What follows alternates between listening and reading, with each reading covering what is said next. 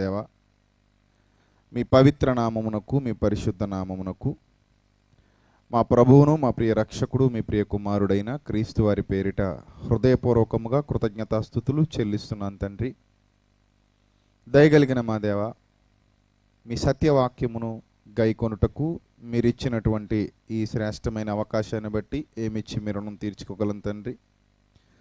మీ పిల్లలకు మీ మాటలు ప్రకటించడానికి సిద్ధపడుతూ ఉండగా జ్ఞానము వివేకము మెండుగా ప్రసాదించండి. మీ కుమారుని రాకడకు ప్రతి ఒక్కరూ సిద్ధపరచబడినట్లు, వారి హృదయాలలో గొప్ప మార్పు సంభవించినట్లు మీ వాక్యము ద్వారా మీ సహాయమును మాకు ప్రసాదించమని, మీ సమయోచితమైన జ్ఞానము, మరి ముఖ్యంగా మా అందరిలో మీరు నివసింపజేసిన పరిశుద్ధాత్మ దేవుని సహాయమును ప్రసాదించమని, త్వరలో మా కొరకు రానయ్యున్న మా ప్రభువును, మా ప్రియ రక్షకుడు, మీ ప్రియ కుమారుడైన క్రీస్తు వారి పేరిట ఈ ప్రార్థన మనవులు అడిగి వేడుకొనుచున్నాం మా కన్న తండ్రి, ఆమెన్. ప్రియమైన దేవుని వర్లరా, దేవాది దేవుని మహాకృపను బట్టి ఈ యొక్క సభల ద్వారా దేవుని యొక్క జ్ఞానాన్ని మీ అందరికీ వినిపింప చేయటానికి దేవుడిచ్చిన అమూల్యమైన అవకాశాన్ని బట్టి తండ్రి అయిన దేవునికి, కుమారుడైన క్రీస్తు వారి పేరిట హృదయపూర్వకంగా కృతజ్ఞతాస్తుతులు చెల్లిస్తున్నాను.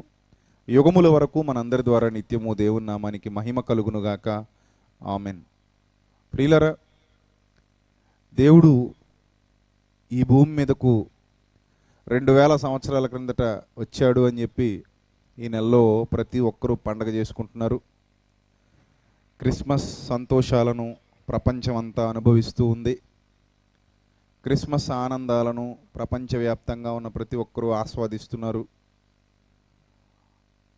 చాలా సంవత్సరాలుగా ఈ కార్యక్రమాలు కొనసాగుతూనే ఉన్నాయి. ఇవేం మనకి కొత్త ఏమీ కాదు. ప్రతి సంవత్సరం కూడా ఇవి మనం చూస్తూనే ఉంటాం, ఇవి మనం వింటూనే ఉంటాం. డిసెంబర్ నెల ప్రారంభం నుంచి డిసెంబర్ నెల ముగింపు వరకు కూడా యావత్ క్రైస్తవ సమాజం అన్ని దేశాలలో, ప్రపంచ దేశాలన్నిటా కూడా ఎంతో సంతోషాన్ని, ఆనందాన్ని వ్యక్తం చేస్తూ ప్రభు ఈ లోకానికి వచ్చాడు, ప్రభు ఈ లోకానికి వచ్చాడు, ప్రభు పుట్టినరోజు మనం చేస్తున్నాం, ప్రభు పుట్టుకరోజు పండుగలు మనం నిర్వహిస్తున్నాం అని తమ ఆనందాన్ని, తమ సంతోషాన్ని వ్యక్తపరుచుకుంటూ ఉన్న దినాలలో మనం కూడా ఉన్నాం. ఆ దినాలలో ఈ సభలు జరగటం మీ అందరికీ తెలిసిన సంగతి. ఇప్పటికే అక్కడక్కడ క్రిస్మస్ మీటింగ్స్ మీరు మీ ప్రాంతంలో కూడా చూసే ఉండుంటారు. ఆల్రెడీ మీ ప్రాంతాల్లో కూడా మొదలైపోయి ఉంటుంది హడావిడి. ఈ హడావిడికి అంతా ఇంత కాదు, ఎంత చెట్టుకి అంత గాలి అన్నట్టు, ఎవరి దగ్గర ఎంత డబ్బు ఉంటే అంత సంతోషాన్ని, ఎంత డబ్బు ఉంటే అంత ఆనందాన్ని, ఎంత డబ్బు ఉంటే అంత ఉల్లాసాన్ని వ్యక్తం చేస్తూ తమ ధనాన్ని బట్టి వాళ్ళు కార్యక్రమాలు నిర్వహిస్తూ చక్కగా వాళ్ళు పండగ చేసుకుంటున్నారు. అయితే ప్రియులరా, దీనివలన సమాజానికి మేలు ఎంతవరకు జరుగుతుంది అంటే, వాళ్ళు ప్రకటించే వాక్యాన్ని బట్టి కానివ్వండి, లేకపోతే వాళ్ళు చేసే పనులను బట్టి కానివ్వండి, సమాజానికి మేలు ఎంతవరకు జరుగుతుంది అనేది కాసేపు పక్కన పెడితే, ఒక విధంగా ఒక రాంగ్ ఇన్ఫర్మేషన్ కూడా సమాజంలోనికి మనమే తీసుకెళ్తున్నాం అనే వాస్తవాన్ని కూడా ఈరోజు మీకు జ్ఞాపకం చేయాలి అనుకుంటున్నాను. ఒక రాంగ్ ఇన్ఫర్మేషన్ని సమాజంలోనికి తీసుకెళ్తున్నారు మన వాళ్ళే, మన క్రైస్తవులే. ఏ విధంగా తీసుకెళ్తున్నారు అని అంటే, మా యేసుక్రీస్తు కేవలం 2000 సంవత్సరాలకు చెందినవాడు మాత్రమే, ఆయన చరిత్ర 2000 సంవత్సరాల క్రిందట మాత్రమే ప్రారంభమైంది, అంతకు మునుపు ఆయన చరిత్ర లేదు, అంతకు మునుపు ఆయన ఎవరో ఎవరికి కూడా తెలీదు, అంతకు మునుపు ఆయన గురించి ఏమైనా చెప్పాలంటే మా వల్ల కాదు, ఎందుకంటే అంతకు మునుపు ఆయన లేడు, ఆయన ఎప్పటివాడు, కేవలం 2000 సంవత్సరాల క్రితానికి చెందినవాడు అంతే, అంతకు మునుపు యేసుప్రభు వారు లేరు, అంతకు మునుపు ఆయన ఎవరో కూడా ఎవరికి తెలీదు. ఇలాంటి భావాలు చాలామంది అన్యజనులలో నేటికి కూడా కనబడుతూ ఉన్నాయి ప్రియులారా. నేటికి చాలామంది అన్యజనులు ఇలాంటి భావాలు కలిగి బ్రతుకుతున్నారు. చాలామంది అన్యజనులు ఇలాంటి భావాలు కలిగి మనల్ని ఎదురు ప్రశ్నిస్తూ ఉండడం కూడా మనం చూస్తూ ఉన్నాం. ఎందుకు ఇలాంటి సమాచారం ప్రజల్లోనికి వెళ్ళింది అని అంటే, మనిషి పుట్టినప్పుడు ఒక తేదీ నిర్ణయించబడుతుంది. ఆ తేదీని బట్టి ప్రతి మనిషి జీవితంలోనూ పుట్టుకరోజులు జరుగుతూ ఉంటాయి. అవునా? మీ అందరికీ పుట్టుకరోజులు ఉన్నాయి కదా. మనందరం కూడా ఒక తేదీ, ఏదో ఒక తేదీని మనం పుట్టి ఉన్నాం కనుక ఆ తేదీని మనందరం బర్త్డే చేసుకుంటాం, సెలబ్రేట్ చేసుకుంటాం. మన వాళ్ళందరినీ పిలిచి చక్కగా ఒక కేక్ కట్ చేసి ఆనందాన్ని, మన సంతోషాన్ని భోజనాలతో వాళ్ళకి వ్యక్తం చేసి, మన సంతోషంలో వాళ్ళకి కూడా పాలిభాగం కల్పించి మీరు మీ బర్త్డేని సెలబ్రేట్ చేసుకుంటారు. ప్రియులరా, సేమ్ అదే విధానంలో అదే విధంగా యేసుక్రీస్తు ప్రభువారి బర్త్డేని ఈరోజు సెలబ్రేట్ చేస్తున్నారు. రాజకీయ నాయకులు సెలబ్రేట్ చేస్తున్నారు, మత పెద్దలు సెలబ్రేట్ చేస్తున్నారు, తర్వాత యూత్ లీడర్స్ సెలబ్రేట్ చేస్తున్నారు, ఆయా పార్టీలకు చెందినటువంటి పెద్దలు, గ్రామ పెద్దలు కూడా యేసుక్రీస్తు ప్రభువారి బర్త్డేని చర్చెస్లోకి వచ్చి సెలబ్రేట్ చేస్తున్నారు. సో అన్యజనులు కూడా ఈ సెలబ్రేషన్స్లో అప్పుడప్పుడు పాల్గొంటున్నారు కదా. అన్యజనులు కూడా క్రిస్మస్ సెలబ్రేషన్స్లో పాల్గొంటున్నారు. రాజకీయ నాయకులను కూడా మన వాళ్ళు ఇన్వైట్ చేస్తారు, గ్రామ పెద్దలను ఇన్వైట్ చేస్తారు. సో ఇంకా ఎవరైనా అధికారులు ఎవరైనా ఉంటే వాళ్ళని కూడా ఇన్వైట్ చేస్తారు. వాళ్ళకి ఎవరికి కూడా వాట్ ఈజ్ బైబిల్ అనేది తెలీదు. వాళ్ళకి యేసు అంటే ఎవరో, ఆయన ఎప్పటివాడో, ఆయన గురించిన సమాచారం ఏమిటో అదేమీ వాళ్ళకి తెలీదు. వాళ్ళు కేవలం చరిత్ర మీద ఏమైనా ఆధారపడి తెలుసుకుంటే తెలుసుకోగలరేమో కానీ లేఖనాలలో ఉన్న సారం కానివ్వండి, పూర్వకాలపు పురాతన కాలపు సంగతులు కానివ్వండి వాళ్ళకి తెలియదండి. వాళ్ళను మనం పిలిచి వాళ్ళ చేత కేక్ కట్ చేయించి వాళ్ళతో ఈ సెలబ్రేషన్స్ అన్నీ చేయించి అక్కడే మనం స్కిట్స్, తర్వాత డ్యాన్సులు, లేకపోతే వగైరా క్రిస్మస్ సంతోషాలను, అలాగే విపరీతంగా బాణసంచ కాల్చేటువంటి సంఘాలు కూడా ఉన్నాయి, అవి కూడా లేకపోలేదు. సో ఈ సంతోషాలన్నీ వాళ్ళు చూస్తారు, వాళ్ళు ఈ సంతోషాలన్నీ కళ్ళతో చూసి ఆనందించి వెళ్ళిపోతారు. వెళ్ళిపోయిన మర్నాడు మీరు వాళ్ళని ఎవరైనా ఒక అన్యజనులు కలిసి రాత్రి ఏంటయ్యా అంటే యేసుక్రీస్తు పుట్టినరోజుకి వెళ్ళొచ్చాను అని చెప్తాడు.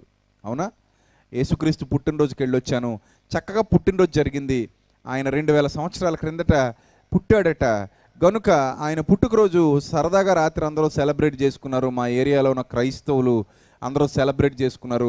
సో ఆ సెలబ్రేషన్స్లో నేను కూడా పాలిభాగం తీసుకున్నాను అని ఆ అన్యజనుడు చెబుతాడు. ప్రియులారా, ఈ విధంగా అన్యజనులకు వెళ్ళింది రైట్ ఇన్ఫర్మేషన్ అంటారా, రాంగ్ ఇన్ఫర్మేషన్ అంటారా? మిమ్మల్ని అడుగుతున్నాను, చెప్పండి. అన్యజనులకు మన నుండి వెళ్ళింది రైట్ ఇన్ఫర్మేషన్ అందామా, లేకపోతే రాంగ్ ఇన్ఫర్మేషన్ అందామా? ఏ విధమైన ఇన్ఫర్మేషన్ అన్యజనుల దగ్గరికి వెళ్ళిందంటారు? రైట్ ఇన్ఫర్మేషన్ వెళ్ళలేదండి, రాంగ్ ఇన్ఫర్మేషనే వెళ్ళింది. యేసుక్రీస్తు ఒక 2000 సంవత్సరాల క్రిందటి వాడు అని అంటే అది తప్పు ప్రియులరా, అది తప్పు. ఆయన 2000 సంవత్సరాల క్రిందటే ఉనికి కలిగిన వాడు కాడు. ఆయన గురించి బైబిల్ చెబుతున్న సత్యాలు ఆలోచిస్తే, క్రిస్మస్ సందర్భంగా మీరు ఎలాగూ క్రిస్మస్ వేడుకలు జరుపుకుంటున్నారు, ప్రపంచవ్యాప్తంగా జరుపుకుంటున్నారు, మంచిదే. ఆ క్రిస్మస్ సందర్భంగా మీరు చెప్పవలసినటువంటి సంగతులు చెప్పక పిలిచింది ఎవరిని పిలిచారంటే అన్యజనుల్ని పిలుస్తున్నారు. అన్యజనుల్ని పిలిచినప్పుడు వాళ్ళకి ఏం చెప్పాలో అది చెప్పకుండా కేవలం మీ సంతోషం వరకు, మీ ఆనందం వరకు పరిమితమైపోతున్నప్పుడు యేసుక్రీస్తు గురించినటువంటి ఒక తప్పు సమాచారం వాళ్ళ హృదయాలలోనికి వెళ్ళిపోతుంది. ఇది దేవుడు బాధపడేటువంటి సంగతి ప్రియులారా, దేవుడు బాధపడేటువంటి సంగతి. యేసుక్రీస్తు గురించి ఎప్పుడు కూడా ఒక వ్యక్తి హృదయంలోనికి తప్పు సమాచారం వెళ్ళకూడదు. ఎందుకో తెలుసా? ఆయన ప్రతి వ్యక్తికి అవసరం కాబట్టి. ఆయన అవసరం లేని వ్యక్తి ఎవరైనా ఈ ప్రపంచంలో ఉన్నారా చెప్పండి? ఆయన నాకు అవసరం లేదు అనేటువంటి వ్యక్తి ఎవరైనా ఈ ప్రపంచంలో ఉన్నారా? లేరండి. ఎందుకు లేరో చెప్పమంటారా? ప్రతి మనిషిలో ఉన్నటువంటి కల్మషాన్ని కడగాలి అని అంటే క్రీస్తు రక్తం ప్రతి మనిషికి అవసరం. సో ప్రతి మనిషికి క్రీస్తు రక్తం అవసరమైనప్పుడు ఎవరి హృదయంలోనికి కూడా ఆయనను గురించిన తప్పు సమాచారం వెళ్ళకూడదు. ఆయనను గురించిన శ్రేష్టమైన సమగ్రమైన సమాచారం ప్రతి ఒక్కరి హృదయాలలోనికి వెళ్ళాలి. అలా వెళ్ళాలంటే పంపించవలసింది ఎవరు చెప్పండి? పంపించవలసింది ఎవరండి? పరలోకం నుంచి దూతలు వచ్చి పంపిస్తారా ఆ సమాచారాన్ని? పరలోకం నుంచి దూతలు వచ్చి పంపిస్తారా చెప్పండి? ఆయన పుట్టినప్పుడు పరలోకం నుంచి దూతలు వచ్చి గొర్రెల కాపర్లకు ఆ సంగతిని తెలియజేశారు. ఇక ప్రతి చోటకి ఆ దూతలే వెళ్ళి తెలియజేశారా? ఆ తర్వాత గొర్రెల కాపర్లు వెళ్ళి ఆ పరిసర ప్రాంతాల్లో ఉన్న వాళ్ళందరికీ ఆ సమాచారాన్ని తెలియజేశారు. కాబట్టి ఎప్పుడు కూడా దూతలే రారు కదండి. దూతల వలన వినినటువంటి ఆ వార్త ఎవరు తెలియజేశారు? తదుపరి గొర్రెల కాపర్లు తెలియజేశారు. కాబట్టి మీరు జాగ్రత్తగా దైవ గ్రంథాన్ని ఆలోచన చేస్తే, జాగ్రత్తగా దైవ గ్రంథాన్ని పరిశీలన చేస్తే యేసుక్రీస్తుని గురించిన తప్పు సమాచారాన్ని ఎప్పుడూ మనం ఎక్కడ చెప్పకూడదు. అలాంటి క్రియలు కూడా, అలాంటి ప్రయత్నాలు కూడా మనం ఎప్పుడు చేయకూడదు. మన ద్వారా దేవుని నామానికి మహిమ మాత్రమే కలగాలి ప్రియులారా. మనం ప్రకటించే వాక్యాన్ని బట్టి కూడా దేవుని నామానికి మహిమ కలగాలి. ఆ విధంగా మన ఆలోచనలు ఉండాలి, ఆ విధంగా మన సువార్త పరిచర్య ఉండాలి, ఆ విధంగా మన సంఘ కార్యక్రమాలు ఉండాలి. అలాంటి సంఘ కార్యక్రమాలు లేకపోతే దేవుడు మనల్ని బట్టి ఆనందించడు, దేవుడు మనల్ని బట్టి సంతోషించడు. ఇప్పుడు బాణసంచ కాల్చుకుంటే నీ ఆనందం కోసం నువ్వు కాల్చుకుంటున్నావు మందు కాల్పు. ఇంకా చాలా కార్యక్రమాలకు మందు కాల్పు పెట్టుకుంటారు కదా. పెళ్ళైనా మందు కాల్పు ఉంటుంది, మనకంటే ఎక్కువ కాలుస్తారు డబ్బులు ఉన్నోళ్ళు అయితే. పెళ్ళిళ్ళలో మందు కాల్పు ఉండదా? ఉంటుంది కదా. ఉదయం నుంచి సాయంత్రం వరకు తాళి కట్టేంత వరకు మందు కాలుస్తూనే ఉంటారు. విపరీతమైన జువ్వలేస్తారు, విపరీతంగా అవుట్లు పేలుస్తారు. అందులో రకరకాల వర్ణాలు ఆకాశంలో కనబడే జువ్వలు కూడా తీసుకొస్తున్నారు ఈ మధ్య. చాలా రూపాయలు ఖర్చు చేస్తున్నారు. సో అన్యజనులు చేసేదే మనము చేస్తుంటే వాళ్ళకి ఏమర్థమవుతుంది క్రీస్తు గురించి? మీరు చెప్పండి. అన్యజనులు చేసే పనులే మనము చేస్తుంటే వాళ్ళకి క్రీస్తు గురించి ఏమర్థమవుతుందండి? ఏం అర్థం కాదు. పోనీ అలాగని సరదాగా ఒక కామెడీ నాటకం స్టేజ్ మీద వేద్దామా అంటే ఆ కామెడీ నాటకాలు సమాజంలో ఎప్పుడూ ఎక్కడా జరిగేవే కదండి. టీవీ ఛానల్ పెడితే అలాంటి కామెడీ స్కిట్లు ఎన్నో వస్తూ ఉంటాయి. ప్రతి ఛానల్లో కూడా ఈ మధ్యకాలంలో అలాంటి స్కిట్లు పెడుతున్నారు. వాళ్ళకి రేటింగ్ కావాలి, జనం చూడాలి, వాళ్ళకి డబ్బు కావాలి. సో అలాంటివి కార్యక్రమాలు చాలా టీవీ ఛానల్స్లో పెడుతున్నారు. సో ఆ కార్యక్రమాలు కావాలి, ఆ నవ్వుకోవాలి, ఆ సరదా అనుభవించాలి అని అంటే బైబిల్లోని సందర్భాలు తీసుకుని వాటికి పాత్రల్ని చిత్రీకరించడం అంత అవసరం లేదు కదండి. బైబిల్లో సందర్భాలు తీసుకుని వాటిని కొన్ని పాత్రలుగా చిత్రీకరించి వాటిని బట్టి మనం ఆనందపడాలి అనుకుంటున్నాం తప్ప అసలు వాటి ద్వారా క్రీస్తుని ఒక సమాజానికి పరిచయం చేయాలి అని అనుకోకపోవడం అది చాలా విచారకరం కాదంటారా? మీరు ఒకసారి ఆలోచన చేయండి. ఇప్పుడు బైబిల్లో ఉన్న కొన్ని పాత్రలు, బైబిల్లో కనబడుతున్నటువంటి కొన్ని యథార్థ సంఘటనలు, ఆ సంఘటనల్లో ఉన్నటువంటి ఆ వ్యక్తుల్ని తీసుకొని మనం సేమ్ అదే విధంగా మనం కూడా నటించి అందులో కొంచెం కామెడీ చూపించి సరదాను, సంతోషాన్ని మనం అనుభవించడం అనేది ఏ విధంగానూ క్రీస్తును సమాజానికి ఉన్నతంగా పరిచయం చేయడం అని అనిపించుకోదు ప్రియులారా. ఇవన్నీ సంఘాల మేలు కోరి నేను చెబుతున్నాను. దేవుడు సంఘాన్ని బలపరచాలి, లేదా సంఘానికి దేవుని వలన మెప్పు కలగాలి. సంఘానికి దేవుని వలన మెప్పు కలగాలి అని అంటే సంఘం ఎప్పుడు కూడా దేవునికి అనుకూలంగానే ప్రవర్తించాలి. దేవునికి భిన్నంగా ప్రవర్తిస్తే సంఘానికి ఎలాంటి మెప్పు దేవుని వలన కలగదు ప్రియులారా. కలగదు సరికదా, తద్వారా ఆయన ఉగ్రత మన మీదకి రావటానికి కూడా అవకాశం ఉంటుంది. కాబట్టి అలాంటి తప్పులు జరగకుండా, అలాంటి కార్యాలు జరగకుండా ఎప్పటికప్పుడు మనం అలర్ట్గా ఉండాలి, ఎప్పటికప్పుడు మనం సిద్ధపాటు కలిగి ఉండాలి ప్రియులారా. కాబట్టి ఇప్పుడు మనం జాగ్రత్తగా ఆలోచన చేస్తే పూర్వకాలం నుంచి యేసుక్రీస్తు ప్రభువారిని గురించి ఏమని వ్రాయబడింది, ఎవరు ఏ విధంగా ఆయనను గురించి మాట్లాడుతున్నారు, ఎవరు ఏ విధంగా ఆయనను గురించి సాక్ష్యం ఇస్తున్నారు, ఏంటి అసలు ఆయన గురించిన చరిత్ర? ఆయన 2000 సంవత్సరాల క్రిందటి వాడేనా, అలానే ఈరోజు క్రైస్తవులందరూ సమాజానికి చెబుతున్నారా అని అంటే అలా ఎప్పుడు చెప్పకూడదు. ఆయన గురించిన చరిత్ర మీకు అర్థం కావాలి. ఆయన 2000 సంవత్సరాల క్రిందటి వాడు కాడు ప్రియులారా. మరి ఆయనను ఏ విధంగా ప్రారంభ శతాబ్దపు అపోస్తలులు పరిచయం చేశారో దైవ గ్రంథాన్ని ఒకసారి మీరు చూడగలిగితే, ప్రారంభ శతాబ్దపు అపోస్తలులు అనగా యేసుక్రీస్తు మాటల వలన ప్రభావితం చెంది ఆయన అడుగుజాడల్లో నడవటానికి నిర్ణయించుకుని ఆయన కొరకు ఉన్నతంగా బ్రతకటానికి తమ ప్రాణాలను సైతం ధారపోయటానికి సిద్ధపడినటువంటి మహనీయులు అపోస్తలులు. వాళ్ళు చాలా త్యాగధనులు. వాళ్ళకి వేరే ఆలోచన ఏమీ లేదు. ఎందుకంటే ప్రభుతో తిన్నారు, ప్రభుతో తిరిగారు, ప్రభుతో పండుకున్నారు, ప్రభు సాహచర్యంలో ఎన్నో దినాలు వాళ్ళు గడిపారు. ప్రభువును కళ్ళారా చూసిన వారు, అతి దగ్గరగా ఆయనను చూశారు. ఆయన ప్రార్థించటం, ఆయన భక్తిగా దేవుని కొరకు బ్రతకటం, ఆయన సజీవయాగంగా తన దేహాన్ని దేవునికి సమర్పించుకుని ఆ మాదిరి వీళ్లకు కనపరచటం, ఆయన మాట తీరు, ఆయన క్రియలు, ఆయన ఒంటరిగా ఉన్నప్పుడు, ప్రజల్లో ఉన్నప్పుడు ఎప్పుడు ఒకే విధమైన పద్ధతి, ఒకే విధమైన ఆలోచన కలిగి ఉండటం. ఈ విధంగా యేసుక్రీస్తు ప్రభు వారిని అత్యంత సన్నిహితంగా అత్యంత దగ్గర నుండి చూసినటువంటి వారే అపోస్తలులు. వాళ్ళకి ఆయన గురించి అంతా తెలుసు. ఆయన ఏంటో తెలుసు, ఆయన ఎలాంటి వారో తెలుసు, ఆయన ఎంత ఉత్తముడో, ఎంత యథార్థవంతుడో, ఆయన ఎంత నీతిమంతుడో అవన్నీ కూడా వాళ్ళకి తెలుసు ప్రియులారా. అంత చక్కగా ఆయనని అబ్జర్వ్ చేశారు. సో యేసుక్రీస్తు ప్రభు వారు మరణానంతరం కొంత అవిశ్వాసం వాళ్ళని ఆవరించినప్పటికీ ఆ దేవుని చల్లని దయ వలన ఆ విశ్వాసం వారి హృదయాల్లో నుండి తొలగిపోయి స్వచ్ఛమైన సత్య విశ్వాసమందు వారు స్థిరపడిపోయి తద్వారా ప్రాణాలను కూడా ప్రభు కోసం సమర్పించడానికి బలమైన విశ్వాసం గలవారుగా మారిపోయారు.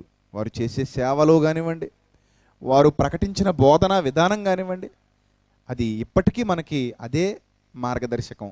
ఇప్పటికీ అదే మార్గదర్శకం. మనకే కాదు, యావత్ క్రైస్తవ సమాజానికి కూడా అపోస్తలుల బోధలే మార్గదర్శకం.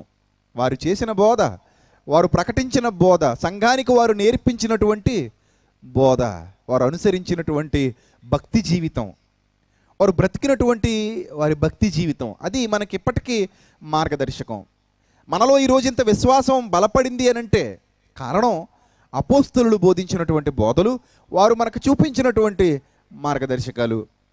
దీనంతటికీ మూలం ప్రభువు యేసుక్రీస్తు వారు. ప్రియులారా, ఇప్పుడు మనం జాగ్రత్తగా ఆలోచన చేస్తే ఈ అపోస్తలులు క్రీస్తును సమాజానికి ఏ విధంగా వారి కాలంలో, వారు జీవించున్న కాలంలో పరిచయం చేశారు, వారు జీవించున్న కాలంలో యేసుక్రీస్తు ప్రభు వారిని గురించి ఏ విధంగా వాళ్ళు పరిచయం చేశారు అనేది మనం జాగ్రత్తగా దైవ గ్రంథాన్ని పరిశీలన చేయగలిగితే, పేతురు గారు రాసినటువంటి మొదటి పత్రిక, అపోస్తలులలో అగ్రగణ్యుడిగా, పెద్దవాడిగా, ప్రభుతో అనేక సంవత్సరాలు కలిసి జీవించిన వాడిగా కనబడుతున్నటువంటి అపోస్తలుడైనటువంటి పేతురు. ఈ అపోస్తలుడైన పేతురు ఆయన రాసినటువంటి మొదటి పత్రికలో మొదటి అధ్యాయము, పేతురు గారు రాసిన మొదటి పత్రిక మొదటి అధ్యాయము 20వ వచనాన్ని జాగ్రత్తగా చూద్దాం ప్రియులారా.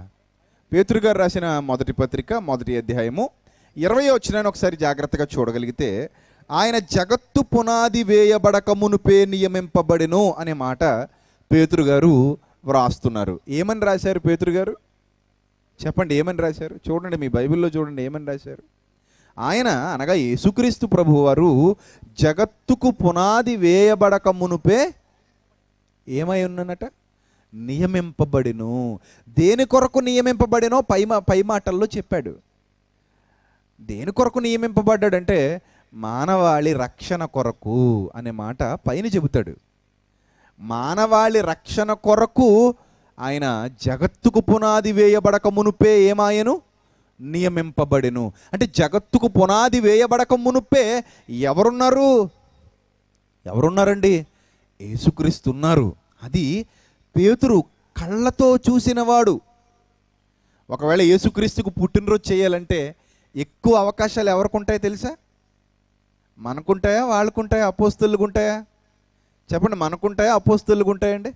అపోస్తలుకే ఉంటాయండి. ఎందుకంటే ఆయన ఎక్కువ కాలం వాళ్ళతోనే ఉన్నారు కాబట్టి, ఆయన కుటుంబం గురించి కూడా వాళ్ళకి తెలుసు కాబట్టి, ఆయన సాహచర్యంలో వీళ్ళు ఎక్కువ కాలం కలిసి జీవించారు కాబట్టి, ఆయన ఎప్పుడు ఏ విధంగా ఉన్నారో, ఆయన సంగతులు ఏంటో అవన్నీ కూడా బాగా ఎరిగిన వారు కనుక ఆయన మరణానంతరం కూడా, ఆయన పునరుద్ధానం తర్వాత, ఆయన తిరిగి లేచి పరలోకానికి ఆరోహణమై వెళ్ళిపోయిన తర్వాత వాళ్ళు సువార్త పరిచర్య ప్రారంభించారు. ఆయన పేరటే సంఘాలు నెలకొల్పబడ్డాయి. క్రీస్తు పేరట క్రీస్తు సంఘములు నెలకొల్పబడ్డాయి. ప్రతి చోట క్రీస్తు సంఘం కనబడుతూ, మనకి దైవ గ్రంథంలో కనబడుతూ సాక్షాత్కరిస్తూ ఉంటుంది. ఈ విధంగా ఆయన పేరటే సంఘాలు వీళ్ళు స్థాపించారు. ఆయన ద్వారానే అనేకమైన కార్యక్రమాలు చేయగలిగారు. ఆయన సహాయాన్ని పొందుకుని అనేక మందిని సంఘంలోనికి నడిపించగలిగారు. ఈ విధంగా గొప్ప గొప్ప కార్యక్రమాలు దేవుని పక్షాన, దేవుని కొరకు చేశారు ప్రియులారా. ఈ విధంగా గొప్ప కార్యాలు చేసినటువంటి అపోస్తలులు యేసుక్రీస్తుని పరిచయం చేయాలి అనుకున్నప్పుడు మనలా ఆలోచించలేదు. వాళ్ళు మనలాగా ఆలోచించలేదండి. మనలాగా సింపుల్గా ఆలోచించలేదు. ఏమండి, మొన్న ఒక ఆయన ఎవరో రాశారు, 2017 బర్త్డే యేసుప్రభు వారికి. ఎన్నో బర్త్డే? 17వ బర్త్డే. వచ్చే సంవత్సరం ఎన్నో బర్త్డే? 2018వ బర్త్డే. తర్వాత 2019వ బర్త్డే. ఆ తర్వాత 2020వ బర్త్డే. మనం కూడా అలాగే లెక్కలు వేసుకుంటాం కదా. నీ బర్త్డే అంతా ఇప్పుడు ఎన్నో బర్త్డే నీది? మాది 30వ బర్త్డే అండి, 40వ బర్త్డే అండి, 50వ బర్త్డే అండి, 60వ బర్త్డే. అంతేనా? ఇలా మనం లెక్కలు వేసుకున్న యేసు ప్రభు వారి బర్త్డే ఎంతట? 2018వ బర్త్డే. చూసారా? అంటే చాలా చిన్నగా ఆయన గురించి ఆలోచించేప్పుడే చాలా చిన్నగా నిన్న మొన్నటివాడు అన్నట్టుగా చాలా చిన్నగా ఆలోచన చేయటం అనేది కొంచెం బాధాకరం ప్రియులరా, చాలా బాధాకరం. ఆయన గురించి ఎప్పుడు కూడా చిన్నగా ఆలోచన చేయకూడదు. ఆయన ఆ స్థాయి కాదు అయింది, ఆయన స్థాయి గొప్పది. సో ఎంత గొప్పదయ్యా, ఎంత గొప్పది ఆయన, ఆయన స్థాయి ఎంత గొప్పది, ఆయన ఎప్పటివాడయ్యా అని అంటే పేతురు నోటి వెంట ఏనాడు కూడా మొన్నటివాడేనండి, నేటికి 60 ఏళ్ళు అవుతుందండి, నేటికి 70 ఏళ్ళు అవుతుందండి అని ఆ కాలంలో కూడా పేతురు ఎప్పుడు చెప్పలేదు ప్రియులరా. ఏ అపోస్తలుడు అలాంటి మాటలు మాట్లాడలేదు.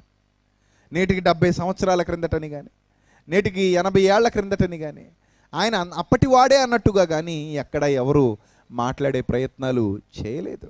ఎందుకు చేయలేదో తెలుసా? వారికి పరిశుద్ధాత్మ ప్రేరణతో సత్యము బయలుపరచబడింది. వారు సర్వసత్యంలోనికి బయలుదేరుతున్నారు, వారు సర్వసత్యంలోనికి వెళుతున్నారు. సో పరిశుద్ధాత్మ ప్రేరణతో సత్యము బయలుపరచబడినప్పుడు వారి నోటి వెంట వచ్చేటువంటి మాటలు ఏ విధంగా ఉన్నాయి అని మనం చూస్తే, జగత్తుకు పునాది వేయబడక మునుపే అన్నారు. ఏమన్నారు? జగత్తుకు పునాది వేయబడక మునుపే, జగత్తుకు పునాది వేయబడక మునుపే నియమింపబడెను అంటే ఆయన జగత్తుకు పునాది వేయబడక మునుపే ఉన్నాడు. జగత్తుకు పునాదులే లేనప్పుడు ఆయన ఉన్నాడు. పూర్వకాలము, పురాతన కాలమందే ఆయన ఉన్నాడు. ఆయన నాటవాడు, నేటివాడు కాడు. జగత్తుకు పునాది అనే అర్థాన్ని మనం జాగ్రత్తగా గమనించగలిగితే, ఈ జగత్తు అందలి సమస్తము కలిగిన తర్వాతే మానవుడు అనేవాడు కలిగాడు. ఈ జగత్తు అందలి సమస్తము సృష్టింపబడిన పిదప మానవ నిర్మాణం జరిగిందన్న సంగతి మనందరికీ తెలుసు. మొదట మానవ నిర్మాణం జరిగి తర్వాత ప్రకృతి నిర్మాణం జరిగితే మనం ఎక్కడుంటాం? అంతే కదా. మొదట మానవ నిర్మాణం జరిగి తర్వాత ప్రకృతి నిర్మాణం జరగకూడదు. మొదట ప్రకృతి నిర్మాణం జరిగిన తర్వాత ఏ నిర్మాణం జరిగింది? మానవ నిర్మాణం జరిగింది. ప్రియులరా, ఇప్పుడు ఈ ప్రకృతియే పుట్టక మునుపు ప్రభు ఉన్నాడు అంటున్నాడు పేతురు పరిచయం చేస్తూ. ప్రకృతి పుట్టక మునుపే ఎవరున్నారంటున్నారు? ప్రభు ఉన్నాడు. అంత పురాతనమైన వాడు ఆయన, అంత పురాతనమైన వాడు. ప్రభు అనగానే 2000 సంవత్సరాల క్రిందటి వాడు కాదు ప్రియులరా. ప్రభు 2000 ఏళ్ల వాడని మనం చెప్పకూడదు. పురాతనమైన వాడే మన ప్రభు. పురాతన కాలము మొదలుకొని ఉన్నవాడే మన ప్రభు. పురాతన కాలంలో ఉన్నాడు మన ప్రభు. ఆయన గురించి ప్రవక్తలు కూడా అదే విషయాన్ని చెప్పారు. నిన్నటివాడు, లేకపోతే రేపటివాడు, లేకపోతే ఇందాకటివాడు, 2000 ఇలాంటి చిన్న మాటలు చెప్పలేదండి.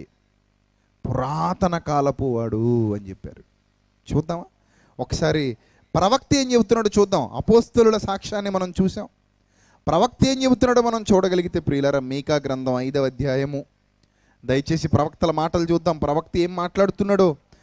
మీకా గ్రంథం 5వ అధ్యాయము, మీకా గ్రంథం 5వ అధ్యాయము 2వ వచనం నుంచి చూద్దాం ప్రియులారా. రాజుల పరిపాలనా కాలంలోనే ఈ ప్రవక్త ఉండేవాడు. రాజుల పరిపాలనా కాలం. ఆయన ఏ కాలానికి చెందినవాడో కూడా మీకా గ్రంథం 1వ అధ్యాయము 1వ వచనంలో ఉంటుంది. చూడండి. యోతాము, ఆహజు, హిజ్కియాను యోధా రాజుల దినములలో అన్నాడండి. చూసారా? యోతాము, ఆహజు, హిజ్కియా అను యోధా రాజుల దినములలో షోమ్రోనును గూర్చి, యెరూషలేమును గూర్చి దర్శన రీతిగా మోరస్తీయుడైన మీకాకు ప్రత్యక్షమైన యెహోవా వాక్కు. ఆ దినాలలో ఈ మీకా అనే ప్రవక్త ఆ కాలంలో బ్రతికాడు ప్రియులారా.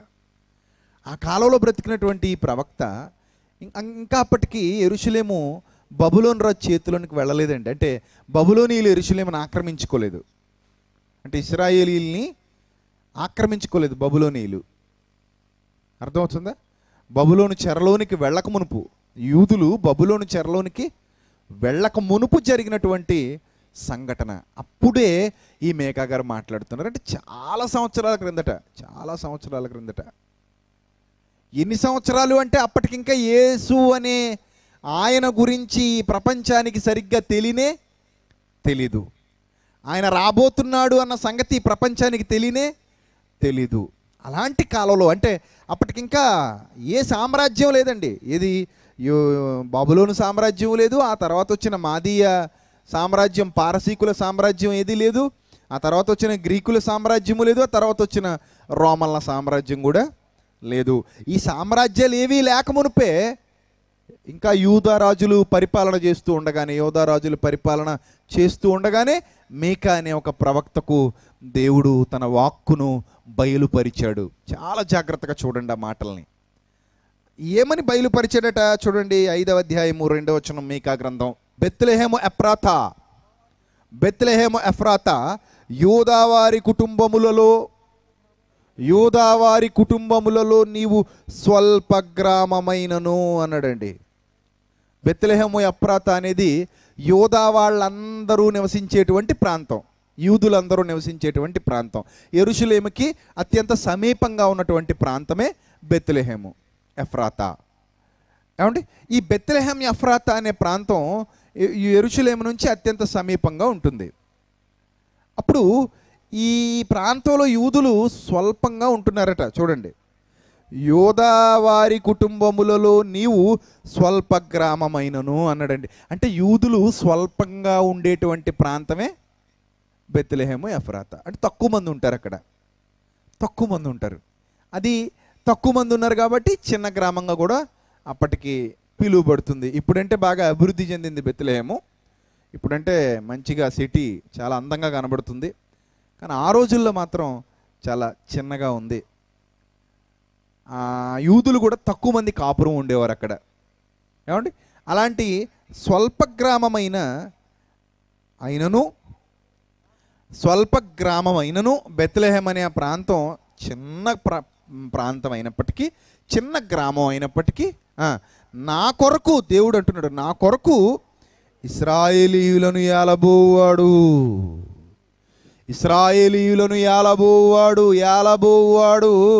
నీలో నుండే వచ్చును అన్నాడండి.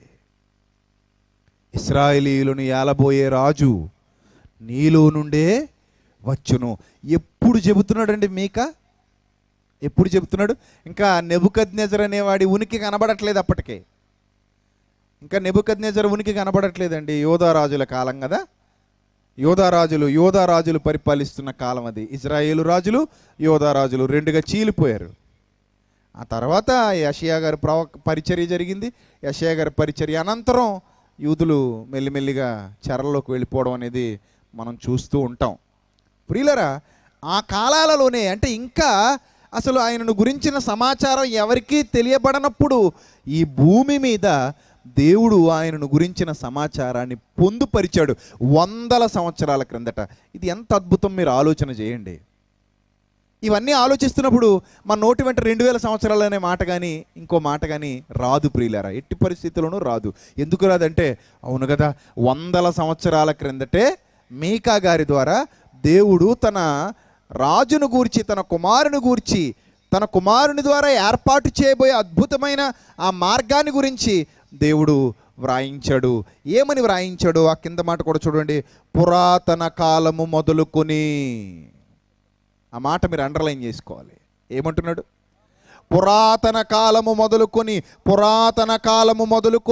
శాశ్వత కాలము ఆయన ప్రత్యక్షమగుచుండెను అని వ్రాయబడింది. చూడండి, పురాతన కాలము మొదలుకొని శాశ్వత కాలము ఆయన ప్రత్యక్షమగుచుండెను. చూసారు? ఎప్పటి నుంచి ఎప్పటి వరకు ఆయన ఉన్నాడయ్యా అంటే, పురాతన కాలం నుంచి ఉన్నాడు, శాశ్వత కాలము ఉంటాడు. పురాతన కాలము నుండి ఉన్నాడు, శాశ్వత కాలము ఉంటాడు. ఒక ప్రవక్త చెబుతున్నాడు. పేతురు గారు ఏం చెప్పారు? జగత్తుకు పునాది వేయబడక మునుపే ఆయన రక్షణ కొరకు సూత్రధారిగా నియమింపబడ్డారు. ఆయన రక్షణకు మూలమై ఉన్నవాడు. ఈ ప్రపంచాన్ని రక్షించాలంటే ఆయన కావాలి. ఆయన ఎప్పుడు నిర్ణయింపబడ్డాడు అంటే పురాతన కాలము మొదలుకొని శాశ్వత కాలము ఆయన ప్రత్యక్షమగుచుండెను. ఆయన పూర్వకాలపు వాడు తప్ప అప్పటికప్పుడు వచ్చినవాడు కాడు ప్రియులారా.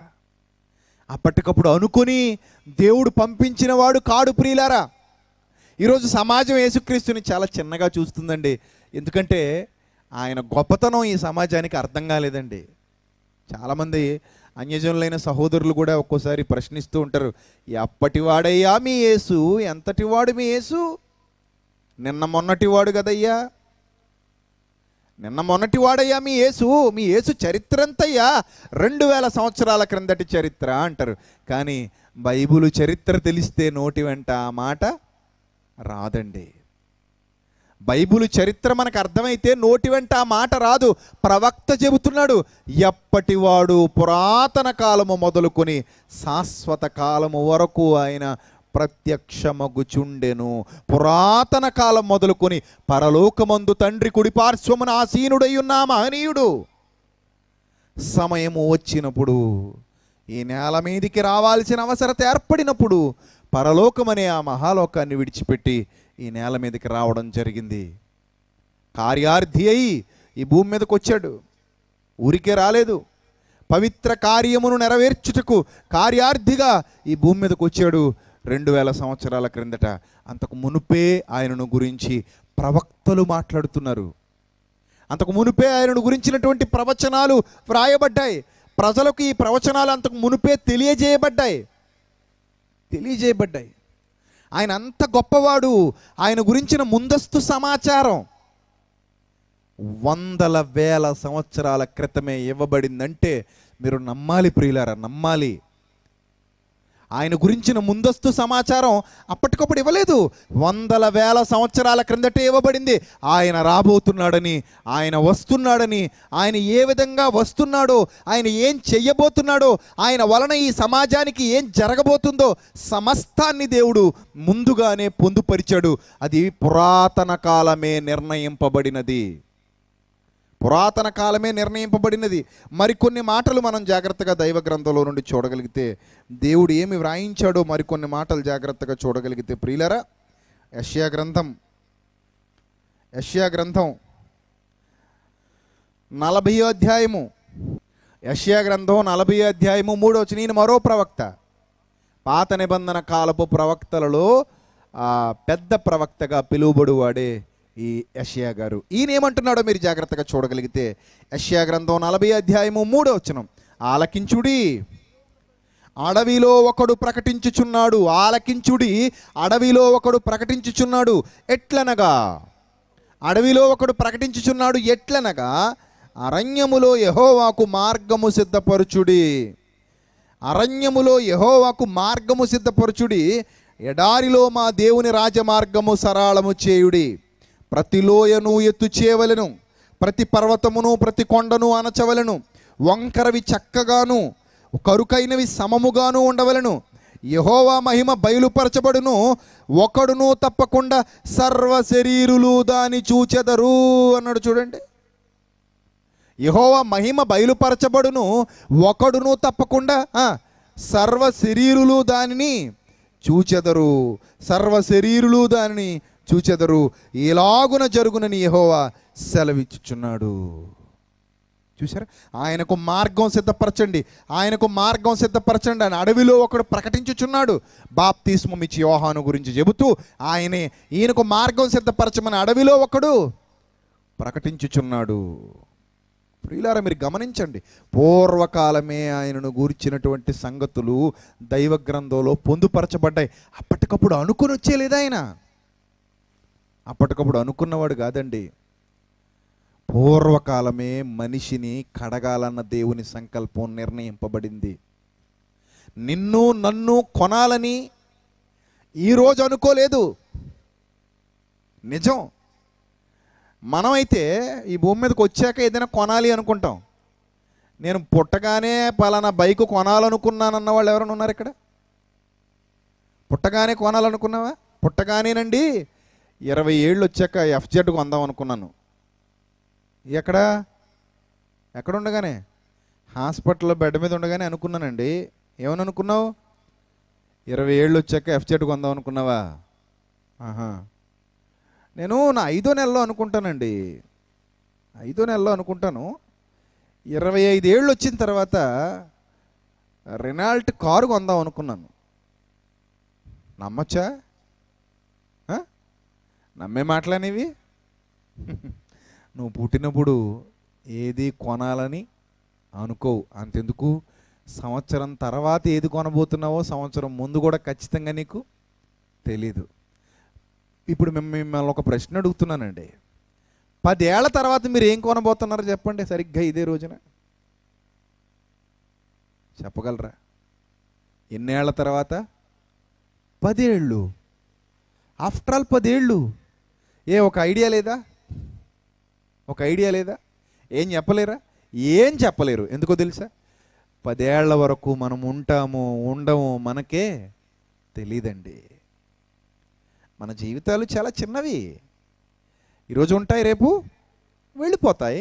మన జీవితాలు ఏమి ఉండవు కదా, ఎక్కువ కాలం ఉండేవాళ్ళం కాదు కదండి. అసలు రేపటి వరకు ఉంటామో లేదో కూడా మనకి తెలియదు కదండి, అవునా కదా? రేపటి వరకు ఉంటామో లేదో కూడా మనకు తెలియదు. మరి 10 ఏళ్ల తర్వాత నేను పలానా వస్తువు కొనబోతున్నాను అని చెప్పడం, అది హాస్యాస్పదమే కదా, హాస్యాస్పదమే. అయినా 10 ఏళ్ల తర్వాత నాటి నిర్ణయాలు ఇప్పుడు మనం తీసుకోవటం అనేది కుదరకపోవచ్చు. అదంతా ఆమోదయోగ్యమైన మాటగా కూడా మనకు అనిపించకపోవచ్చు. కానీ ఒక మాట మీకు చెప్పమంటారా? రాత్రి మీరు ఆశ్చర్యపోయే మాట. ఈరోజు ఇక్కడ కూర్చున్న నిన్ను, ఈరోజు ఇక్కడ కూర్చుని ఈ మాటలు వింటున్నటువంటి నిన్ను, ఈరోజు ప్రపంచవ్యాప్తంగా ఎక్కడున్నా ఈ మాటలు వింటున్న వారందరినీ కొనాలి అన్న నిర్ణయం దేవుడిది ఈనాటిది కాదండి, జగత్తుకు పునాది వేయబడక ముందటిది. మీరు ఆలోచించండి. మిమ్మల్ని కొనాలని, నన్ను కొనాలని నా తండ్రి ఈరోజు అనుకోలేదు. ఈరోజు అనుకుంటే నా తండ్రి నన్ను అప్పటికప్పుడు అనుకుని కొనలేదు. నన్ను అప్పటికప్పుడు అనుకుని నిన్ను కొనలేదు. మన తండ్రి అలా అనుకుని మనల్ని కొనలేదు ప్రియులారా. జగత్తుకు పునాది వేయబడక మునుపే నిన్ను నన్ను కొనుక్కోవాలని ఆశపడ్డాడండి. నిజమండి, నిన్ను నన్ను కొనుక్కోవాలని ఆశపడ్డాడు. కొనుక్కోవాలని. ఎలా కొనుక్కోవాలనుకున్నాడు తెలుసా? ఎలా కొనాలనుకున్నాడు తెలుసా? నిన్ను నన్ను తన కుమారుని రక్తము ద్వారా, ఆయన కుమారుని పవిత్ర రక్తము ద్వారా నిన్ను నన్ను కొనాలన్న మన కన్న తండ్రి ఆలోచన నేటిది కాదు, ఏనాటిదో. అప్పటికి భూమి లేదండి, అప్పటికి సూర్యుడు లేడు, అప్పటికి నక్షత్రాలు లేవు, అప్పటికి ప్రకృతిలో ఏదీ లేదు. అవి జగత్తు లేక మునుపు జరిగినటువంటి నిర్ణయాలు. జగత్తు లేక మునుపే ఆ నిర్ణయం జరిగింది. అంటే దేవుడు సర్వ జ్ఞాన సంపన్నుడు, ఆయన సర్వాంతర్యామి, ఆయనకు అన్నీ తెలుసు. భవిష్యత్ జ్ఞాని దేవుడు. నేను ప్రకృతిని కలిగించబోతున్నాను, ప్రకృతిలో నా పిల్లలను సృష్టించబోతున్నాను, నిర్మించబోతున్నాను. నా పిల్లలకు నా మార్గములను విడిచి వారి వారి సొంత మార్గములలో ప్రయాణము చేస్తారు. భూమి మీద నరులు, సమస్త శరీరులు తమ మార్గమును చెరిపివేసుకుంటారు. ఇది ముందే ఎరిగినటువంటి దేవాది దేవుడు మరి మరలా నా పిల్లల్ని నేను కొనాలి. ఏ విధంగా కొనాలి? నా కుమారుడైన క్రీస్తు రక్తము ద్వారా కొనాలి. ఆ మహనీయుడు ఈ భూమి మీద అడుగుపెట్టి తాను జీవించిన జీవితకాలమంతా పవిత్రమైన తన రక్తాన్ని కాపాడుకుని, ఆ పవిత్ర రక్తాన్ని మనందరి కొరకు చిందించడం ద్వారా తన రక్తమిచ్చి, తన స్వరక్తమిచ్చి మనలను కొనాలి. అది దేవుని దయాపూర్వక సంకల్పం. ఈనాటిది కాదు ప్రియులారా, ఏనాటిదో ఏనాటిదో. నేను లేనప్పటికీ, నువ్వు లేవప్పటికీ, నేను నువ్వు ఎవరూ లేమప్పటికీ, మనము పాపులమని, పాపముతో కొట్టుమిట్టాడుతున్నామని, పాపమనే బంధకాలలో చిక్కుకుపోయామని ఎరిగినటువంటి దేవాది దేవుడు ముందుగానే మనకు పవిత్ర రక్తాన్ని సిద్ధం చేశాడు. ఎంత ముందుగా అంటే 2000 ఏళ్ళు కాదండి. మన రక్షణకు పునాది వేసింది 2000 ఏళ్ల క్రిందట కాదు, పూర్వకాలమే, పురాతన కాలమే. పురాతన కాలంలోనే మనల్ని కొనాలి అనుకున్నాడు. నిజం ప్రియులారా, పూర్వకాలమే మనల్ని కొనాలి అనుకున్నాడండి. అలా అనుకున్నాడు కాబట్టి ఇదిగో ఈరోజు నేరుగా ఈ మాటలు నీకు వినిపింపజేస్తున్నాడు. నువ్వు ఇక్కడ కూర్చున్నావంటే కారణం ఏంటో తెలుసా? ఆయన సంకల్పంలో నువ్వు ఉన్నావు కాబట్టి. ఈ మాటలు నీ చెవుల దగ్గరకు వస్తున్నాయంటే కారణం ఏంటో తెలుసా? ఆయన సంకల్పంలో నువ్వు ఉన్నావు కాబట్టి. నీ పాపం కూడా కడగాలని ఒక గొప్ప మార్గాన్ని పూర్వకాలమందే దేవుడు సిద్ధం చేశాడు. ఈరోజు నువ్వు పాపిగా కనబడుతున్నావు, కానీ దేవుడు ఏనాడో నీ పాపాన్ని పరిహరించాలన్న ఆశ కలిగి ఉన్నాడు. నమ్మగలవా? ఈ రాత్రి నమ్మగలవా? నమ్మలేక ఎందరో చీకట్లో బ్రతుకుతున్నారు. నమ్మలేక తమ పాపములలోనే నిలిచి ఉన్నారు నేటికి. నీ పాపాన్ని శుద్ధి చేస్తాను అని దేవుడు పిలిచిన పిలుపును విననొల్లక, దేవుడు పూర్వకాలమందే వాళ్ళ గురించి ఆలోచించిన ఆలోచనను చెవిని పెట్టక, నేటికి వాళ్ళ పాపపు జీవితంలో ఆ బురదలో కొట్టుమిట్టాడుతూ బ్రతుకుతున్నారు ప్రియులారా. ఎంత ఘోర పాపినైనా ఆ పాపములో నుండి బయటకు తీసుకుని వచ్చి ఒక నూతనమైన జీవితాన్ని ఇవ్వాలని దేవుడు ఆశిస్తుంటే, ఆశ కలిగి పూర్వకాలమందే ఒక మార్గాన్ని సిద్ధపరిస్తే ఆ మార్గంలోనికి రావటానికి చాలామందికి మనసు రావట్లేదు. అసలు ఆయన వచ్చిందే కొనడానికి. ఆయన వచ్చిందే ఎందుకు? కొనడానికి. మనం ఆయన నమ్ముతున్నాం, తప్పండి. ఆయన వచ్చిందే మనల్ని కొనడానికి. మనం ఆయన చేత కొనిపించబడే గుంపులో ఉండాలి తప్ప ఆయన అమ్మేసే గుంపులో ఉండకూడదండి. కాబట్టి ఈ మార్గాన్ని గురించి అర్థమైతే తప్పక పరుగెత్తుకుని ఆ మార్గంలో ప్రవేశిస్తారు. తప్పక పరుగెత్తుకుని ఆ మార్గంలో ప్రవేశిస్తారు. ఈ మార్గం గురించి వ్రాయబడిన మరొక మాట మనం జాగ్రత్తగా చూడగలిగితే అదే యెషయా గ్రంథం. అదే యెషయా గ్రంథం, యెషయా ప్రవక్త ద్వారా చెప్పబడుతున్నటువంటి అద్భుతమైన మాట. అదే యెషయా గ్రంథం 35వ అధ్యాయము 5వ వచనం. అదే యెషయా గ్రంథం 35వ అధ్యాయము 5వ వచనం చూడండి ప్రియులారా. ఆయన వచ్చి తానే మిమ్మును రక్షించును, గుడ్డివారి కన్నులు తెరవబడును. గుడ్డివారి కన్నులు తెరవబడును. ఎప్పుడండి? గుడ్డోళ్ళు ఇంకా పుట్టలేదండి అప్పటికి. గుడ్డివాళ్ళు ఇంకా లేరు. ముందే చెబుతున్నాడు. ఏమన్నా తెలుసా? గుడ్డివారి కన్నులు తెరవబడును. అటు ఆధ్యాత్మికమైన నేత్రాలు, ఇటు శరీర సంబంధమైన నేత్రాలు, మనోనేత్రాలు, మామూలు నేత్రాలు. గుడ్డివారి కన్నులు తెరవబడును, చెవిటివారి చెవులు విప్పబడును. చెవిటివారి చెవులు విప్పబడును. కుంటివాడు దుప్పివలే గంతులు వేయును, మోగవాని నాలుక పాడును. అక్కడ నుంచి అద్భుతమైన మాటలు, పరవశంతో చెబుతున్న మాటలండి. ప్రవక్త పరిశుద్ధాత్మ ప్రేరణతో దైవవాక్కులను పరవశంతో మాట్లాడుతున్నాడు. ఎంత పరవశుడై మాట్లాడుతున్నాడు తెలుసా? అరణ్యములో నీళ్లు ఉబుకును అన్నాడండి. అరణ్యంలో నీళ్లు దొరకటం మహా కష్టం, మహా కష్టం. నీ పాపాన్ని పరిహరించుకోవడం కూడా అంతే కష్టం. అరణ్యములో నీళ్లు ఉబుకును, అడవిలో కాలువలు పారును. అడవిలో ఏం పారును? కాలువలు పారును. ఎండమావులు మడుగులగును. ఎండమావులు మడుగులవుతాయా? అసలు ఎండమావంటే ఉంటుందా? ఎండమావిని దేన్ని అంటారు తెలుసా? ఎండమావిని దేన్ని అంటారు తెలుసా? నిజాన్ని కాదండి, నీడని అంటారండి. అవును. దూరంగా మంచి ఎండవేళ ఒక తారు రోడ్డు మీద మనకు దూరంగా చూస్తుంటే మంచి ఎండవేళ రోడ్డు మీద నీళ్లు ఒలికిపోయినట్టుగా మనకు కనబడుతూ ఉంటుంది ఒక దృశ్యం. చూసారా? ఎప్పుడైనా చూసారా? ఎండలో నిలబడి దూరంగా ఉన్న తారు రోడ్డును చూస్తుంటే అక్కడేవో నీళ్లు ఒలికిపోయాయా అన్న ఆలోచన మన దృష్టి మనల్ని అలా మోసగిస్తుంది, మన కనుచూపు మనల్ని అలా మోసగిస్తుందండి. అదండి ఎండమావు అంటే. అక్కడ నిజంగా నీళ్లుంటాయా? ఉండవు. కానీ ఎండమావులే ఏమవుతాయి అంటున్నాడు? మడుగులు అవుతాయి. ఆశ్చర్యం కాక మరి ఏంటండి? అద్భుతం కాక మరేంటి? ఎండమావులే మడుగులగును, ఎండిన భూమిలో నీటి బొగ్గలు పుట్టును అన్నాడు. ఎండిన భూమిలో నీటి బొగ్గలు పుట్టును, ఎండిన భూమిలో నీటి బొగ్గలు పుట్టును. నక్కలు పండుకొనిన వాటి ఉనికి పట్టులో, నక్కలు పండుకొనిన వాటి ఉనికి పట్టులో జమ్మును తుంగగడ్డియు మేతయు పుట్టును. నక్క పడుకునే చోట గడ్డి పుడద్దా? నక్కలు పడుకునే చోట గడ్డి మొలుస్తుందా? మొలవదండి, అసాధ్యం. అంతెందుకండి, గేదెలు పడుకునే చోట గడ్డి మొలుస్తుందా? చెప్పండి. గేదెలు పడుకునే చోట గడ్డి మొలుస్తుందా? మొలవదండి. ఎందుకో తెలుసా? తొక్కుతూ ఉంటాయి నిరంతరం ఆ నేలని. ఒక పరకొస్తే ఆ పరక ఏమైపోద్ది? తొక్కబడద్ది. అసలు అక్కడ పచ్చదనం ఉండదు, ఏది మొనవలదు. ఎందుకంటే అక్కడే రొచ్చంతా పోసేస్తుంది, పేడ వేసేస్తుంది, అన్నీ చేసేస్తుంది.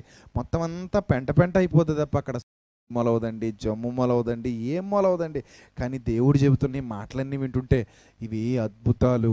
దేవుడు ఈ ప్రపంచానికి ఏదో ఒక గొప్ప మేలు చేయబోతున్నాడు. అది ఊహించని మేలు. అందుకే ఈ పదాలు వాడాడు. ఏ మేలది? ఊహించని మేలు, మనం ఆలోచించని మేలు, మనకు అర్థం కాని మేలేదో దేవుడు చేయబోతున్నాడు. మనకి అసాధ్యమైన దాన్ని దేన్నో సుసాధ్యం చేయబోతున్నాడు. ఆ వాస్తవాన్ని ప్రవక్త ద్వారా ఏనాడు చెప్పించాడండి? ఒక్కసారి ఆలోచించండి. ఏనాటి మాటలండి ఇవి? నిన్న మొన్న అనుకుని రాసేసినవా అండి? కాదు ప్రియులరా, ఏనాడో వ్రాయించిన దేవుని మాటలు అద్భుతాలండి, అద్భుతాలు, గొప్పవైన అద్భుతాలు. ఎప్పుడో దేవుడు అనుకున్న సందర్భాలండి మనకి చెప్పాలనుకుంటున్నాడు ప్రియులారా, మనకి చెప్పాలనుకుంటున్నాడు. ఆయన మనల్ని ప్రేమించి ప్రవక్త ద్వారా చెబుతున్నాడు. నక్కలు పండుకొనిన వాటి ఉనికి పట్టులో జమ్మును తుంగగడ్డియు మేతయు పుట్టును అన్నాడండి. అక్కడే పుడద్దు మేత అన్నాడు. అప్పుడు అంటున్నాడు, అక్కడ దారిగానున్న రాజమార్గము ఏర్పడును అన్నాడండి. అక్కడ దారిగానున్న రాజమార్గము ఏర్పడును, అది పరిశుద్ధ మార్గం అనబడును. ఏ మార్గం అది? పరిశుద్ధ మార్గం. అందులో నడిచేవాళ్ళు పరిశుద్ధులే నడుస్తారు. ఆయనను వెంబడించి వారు అందరూ పరిశుద్ధులైపోయి నడుస్తారు. పరిశుద్ధులు ఆయనను వెంబడించుకుంటూ వెళ్ళిపోతారు. అది అపవిత్రులు పోకూడని మార్గము. అపవిత్రులు అందులో పోకూడదు. అక్కడ అపవిత్రులకు చోటు లేదు. అపవిత్రులు పోకూడని మార్గము, అది మార్గమున పోవు వారికే ఏర్పరచబడును. అది మార్గమున పోవు వారికి ఏర్పరచబడును. మూడులైనను దానిలో నడుచుచు త్రోవను తప్పక యుందురు. అక్కడ సింహం ఉండదు, క్రూర జంతువులు దాని ఎక్కవు, అవి అక్కడ కనబడవు. విమోచింపబడిన వారే అక్కడ నడుచుదురు, విమోచింపబడిన వారే అక్కడ నడుచుదురు. అంటే ఎవరైతే విడుదల పొందుకుంటారో, ఎవరైతే ఆయన రక్తంలో కొనబడతారో, ఆయన రక్తం ఇచ్చి ఎవరినైతే కొంటాడో వాళ్ళే విమోచింపబడిన వారు, వాళ్ళే అక్కడ నడుతురు. ఇంత గొప్ప మార్గాన్ని దేవుడు వేల సంవత్సరాల, వందల సంవత్సరాల క్రిందటే ఏర్పాటు చేసి, ఇక కాలాన్ని గురించి కూడా లెక్కలు కట్టే అవకాశం మనకి ఇవ్వకుండా జగత్తుకు పునాది వేయబడక మునుపే అన్నాడంటే ప్రియులరా, ఆలోచించాలండి. ప్రపంచం ఒక్కసారి ఆలోచించాలి. ఇది మనుషుల మాట కాదండి నమ్మకపోవటానికి, ఇది మనుషుల మాట కాదండి తృణీకరించడానికి. ఇది ఎవరి మాటో తెలుసా? సాక్షాత్తు సర్వోన్నతుడైన మన తండ్రి మాట. మనల్ని అన్నిటికంటే ఎక్కువగా ప్రేమించిన పరలోకపు తండ్రి మాట. మన కోసం తనకున్న సమస్తాన్ని ధారపోయటానికి సిద్ధపోయిన మహనీయుని మాట. ఈ మాట నమ్మకపోతే ఏమైపోతామండి? ఆలోచించండి. ఈ మాట నమ్మకపోతే ఏమైపోతాం ప్రియులారా? ఈ ప్రపంచం ఏమైపోతుంది? ఎటుపోతుంది? ఇంత గొప్ప మార్గంలో నడవకపోతే నువ్వు ఎటు పోగలవు? ఎక్కడికి పోగలవు? ఎలా తప్పించుకోగలవు? చాలా గొప్ప మార్గం అండి. మనుషుల్ని శుద్ధి చేయటానికి, మనుషుల్ని శుద్ధీకరించడానికి, మనుషుల్ని పవిత్రీకరించడానికి అపవిత్రతలో కూరుకుపోయి పాపమనే ఊబిలో చిక్కుకుపోయి దారి లేక చెయ్యి చాచే ప్రతి ఒక్కరిని పైకి లాగడానికి దేవుడు ఏర్పాటు చేసిన అద్భుతమైన మార్గం ఇది. నిన్న మొన్నటిది కాదు, పురాతనమైనది. నిన్ను నన్ను పునీతులనుగా చేయుటకు, మనలను పవిత్రీకరించుటకు దేవుడు పురాతన కాలమందే ఏర్పరిచినటువంటి శ్రేష్టమైన నీతి మార్గం, గొప్పదైన రాజమార్గం. ఈ మార్గంలో నడవాల్సిందే. నడిస్తే తప్ప ఆ యొక్క ఆనందాన్ని, సంతోషాన్ని అనుభవించలేరు. ప్రియులారా, ఇది ఎవరికి ఏ విధంగా ఎంత గొప్పగా అవసరం అవుతుందో, ఎలా ఉపయోగపడుతుందో రేపు ఎల్లుండి మాట్లాడుకుందాం. సిద్ధపడి రండి, త్వరపడి రండి. అనేకుల్ని ఈ మాటలకు వారసులుగా చేయుటకు మీ వెంట తీసుకుని రండి. తలలు వంచండి, ప్రార్థన చేసుకుందాం. క్రీస్తు యేసునందు మమ్మల్ని అందరినీ ఎంతగానో ప్రేమించిన మా కన్న తండ్రి, ఈ మాటలు గొప్పవి, శ్రేష్టమైనవి తండ్రి. శ్రేష్టమైన ఆ మాటలు మాకు అనుగ్రహించి ఈ మాటలతో మమ్మల్ని సంధించి మరి ఒక్కసారి మీ ప్రేమను మాకు రుచి చూపించారు. ఏమిచ్చి మీ రుణం తీర్చుకోగలం తండ్రి. శక్తివంతమైన మీ మాటలు విన్నటువంటి మీ పిల్లల హృదయాలలో ఆ మాటలు 30 60 100 ఫలింపజేయండి తండ్రి. మీ మహిమ కొరకు మేము జీవించినట్లు, మీ నామ మహిమార్థమై మేము బ్రతుకున్నట్లు, మిమ్మల్ని సంతోషపరిచే పిల్లలుగా ఎల్లప్పుడూ మేము జీవించినట్లు తండ్రి మమ్మల్ని ఆయత్తపరచండి. దయగలిగిన మా దేవ, ఎవరికైతే ఇంకనూ ఈ మార్గం పరిచయం కాలేదో, ఎవరికైతే ఈ మార్గం కనబడలేదో ప్రభువా, వారికి ఈ మార్గాన్ని చూపించడానికి మేమందరము ప్రయాసపడినట్లు మమ్మల్ని బలపరచండి తండ్రి. మీ కృపలో మమ్మల్ని భద్రపరచండి. మీ చిత్తం యొక్క సంపూర్ణతలోనికి నడిపించండి ప్రభువా. మీ కనికరముతో మమ్మల్ని నడపండి. రేపటి దినాన మరిన్ని మహాజ్ఞాన సంగతులు మీ వద్ద నేర్చుకొనుటకు మీ చిత్తమైతే మమ్మల్ని సజీవుల లెక్కలో ఉంచి మరి ఒక అవకాశాన్ని మాకు ప్రసాదించమని, మీ కుమారుని రాకడ ఆలస్యమైతే ప్రభువా మమ్మను మరలా ఇక్కడ ఆయత్తపరచమని, త్వరలో మా కొరకు రాబోతున్న ప్రభువును, మా ప్రియ రక్షకుడు, మీ ప్రియ కుమారుడైన లోకరక్షకుడు, జగద్రక్షకుడు, మా ప్రాణ విమోచకుడైన క్రీస్తు వారి పేరిట ఈ ప్రార్థన మనవులు అడిగి వేడుకొనుచున్నాము మా కన్న తండ్రి. ఆమెన్. మన తండ్రి అయిన దేవుని ప్రేమ, కుమారుడు మన రక్షకుడైన క్రీస్తు యేసు వారి శాశ్వతమైన కృప, మనందరి ఆదరణకర్త అయిన పరిశుద్ధాత్ముని అన్యోన్య సహవాసం కూడిన మనకు, లోకంలో ఆయనను ప్రేమిస్తూ ఆయన కొరకు యథార్థంగా బ్రతుకుతున్న ప్రియులకు పిల్లలందరికీ నిత్యము సదాకాలము తోడేండి నడిపించునుగాక. ఆమెన్. అందరికీ వందనాలు. My God bless you all. క్షేమంగా వెళ్ళండి.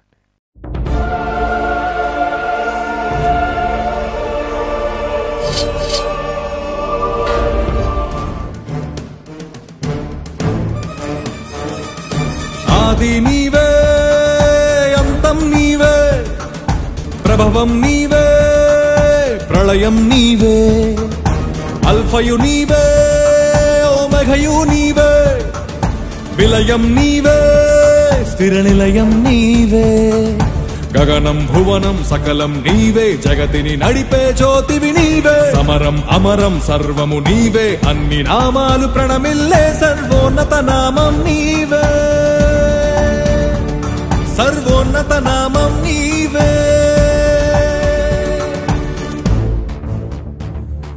సర్వలోక న్యాయాధిపతి, సర్వలోక న్యాయాధిపతి, సర్వలోక న్యాయాధిపతి, సర్వలోక న్యాయాధిపతి, సర్వలోక న్యాయాధిపతి వాకిట నిలిచియున్నాడు.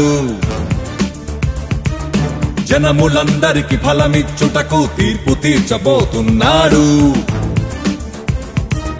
సర్వలోక న్యాయాధిపతి వాకిట నిలిచియున్నాడు. జనములందరికి ఫలమిచ్చుటకు తీర్పు తీర్చబోతున్నాడు. వేల దూతలతో బూరధ్వనులతో మేఘమండలము పైన యూదా గోత్రపు కదమ సింహముతో కదలి వస్తుంది సేన. క్రీస్తు న్యాయపీఠం ఎదుట ప్రత్యక్షం కావాలందరూ. క్రీస్తు న్యాయపీఠం ఎదుట ప్రత్యక్షం కావాలందరూ.